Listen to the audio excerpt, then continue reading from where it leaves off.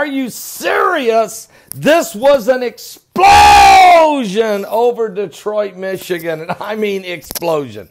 I mean, hang on, folks. As you can see in the thumbnail, we'll be showing you and talking about it tonight on our broadcast. Starts at 10 p.m. Eastern. But just less than an hour ago, local hundreds of people. Who was that lady that called? Susan. Susan called. Thank you, Susan, for calling. And also, I got your email as well. And Detroit has been lit up with an unbelievable fireball. Several hundred people have called in from all across the area in Detroit, Michigan. This was a meteorite. There's no question about this. And it definitely broke through the Earth's atmosphere and exploded over Detroit. It lit up the world.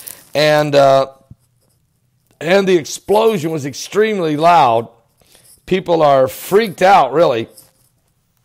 And there's no question about this one. So hopefully there's no injuries or damage. We're still waiting. It's still too early to tell you. It's just now. I mean, everybody is absolutely stunned.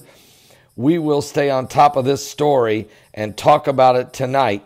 Prime Time Live starts at 10 p.m. Eastern. You don't want to miss it. I got a ton of stuff to cover. I'm going to have to rush through it. I have 15 current events going on simultaneously. It's mind-boggling. Japan, Steve Bannon, the Caliphate cyber ghost.